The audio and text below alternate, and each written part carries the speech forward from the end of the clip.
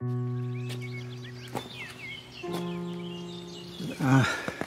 thought an artist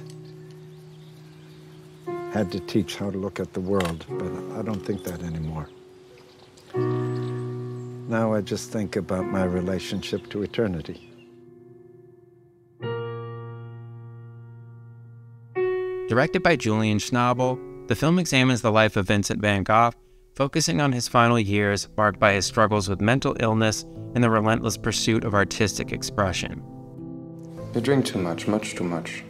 This essay will discuss how At Eternity's Gate transcends the limitations of the biopic genre through its experimental narrative techniques, evocative visual language, and empathetic portrayal of the artist's emotional and psychological journey.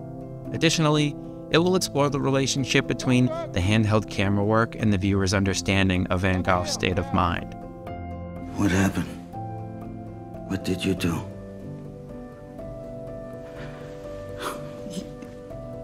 You have a bullet hole in your stomach.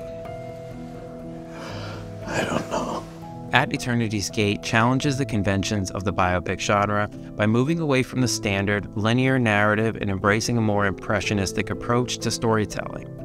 Instead of focusing on simply a chronological account of Van Gogh's life, the film delves into the artist's psyche, providing glimpses into his thoughts, emotions, and experiences. This innovative structure allows viewers to engage with Van Gogh's inner world and gain a deeper understanding of his artistic vision. Don't you see that this painting is unpleasant? It's ugly. By incorporating elements of visual poetry, At Eternity's Gate creates a unique cinematic language that conveys the essence of Van Gogh's creative process. This artistic approach not only distinguishes the film from other biopics, but also elevates it to a new level of emotional resonance and intellectual depth. One of the notable aspects of the film is that handheld camera work, perceived as a window into Van Gogh's mind, connecting viewers to Van Gogh's state of mind. The unsteady camera movements mirror the artist's tumultuous thoughts and emotions, creating a sense of disorientation and instability that reflect his inner turmoil.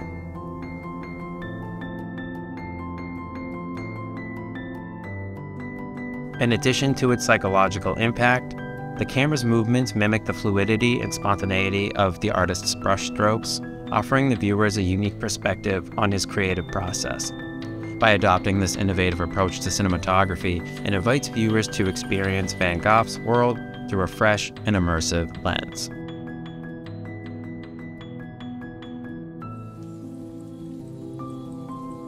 The film's cinematography, color palette, and compositions echo the characteristics of Van Gogh's paintings, immersing viewers in his artistic universe.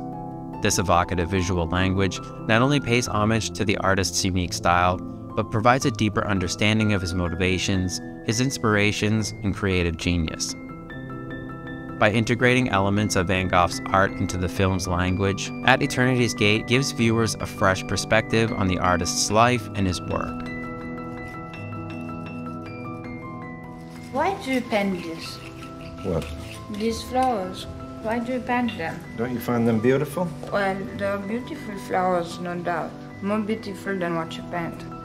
This approach to cinematic storytelling enriches the viewer's experience, giving us a deeper connection between Van Gogh's art and his emotional journey.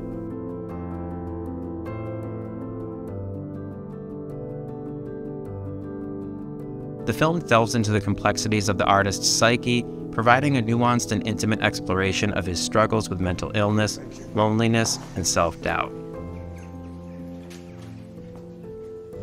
At Eternity's Gate fosters a deeper connection between the viewer and the artist, transcending the limitations of traditional biopics that often prioritize historical accuracy over emotional resonance.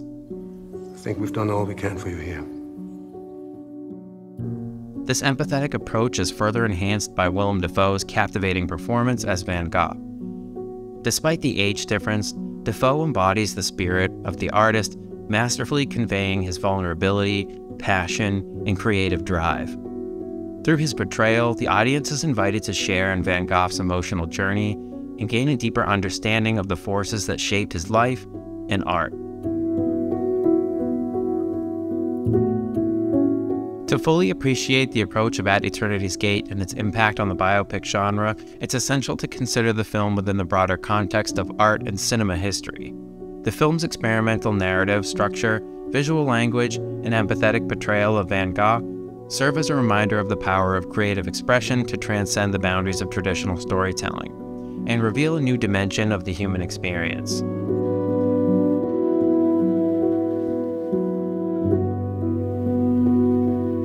At Eternity's Gate stands as a testament to the potential of cinema to challenge conventional narratives, explore complex psychological terrain, and evoke the essence of artistic vision.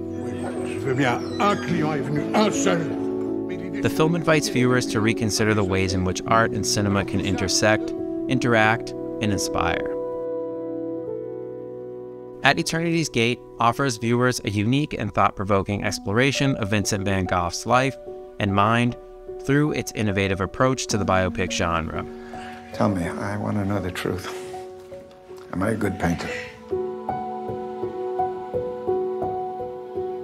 The use of handheld camera work combined with the film's distinctive visual language and thematic focus serve to create an intimate connection between the viewers and Van Gogh, fostering a deeper understanding of his state of mind.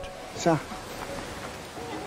Des racines? Ah ouais. Il fut un temps où on savait comment peindre, mais maintenant c'est fini. N'importe qui. At Eternity's Gate sets a new standard for artistic representation in cinema.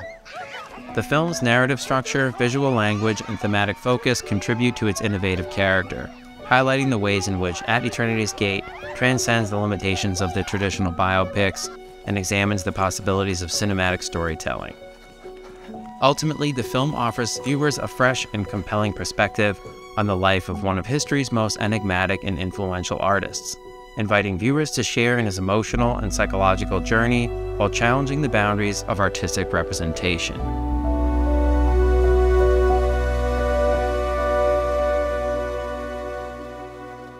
So you cut off your ear because you couldn't bear to hear what Paul was saying? I believe I have a menacing spirit around me. An invisible being. I feel it. I don't see it. He speaks to me and threatens me, and all he wants to do is plunge a knife into my heart. I saw him and I tried to cut him out of myself. So that's the reason why you cut off your ear?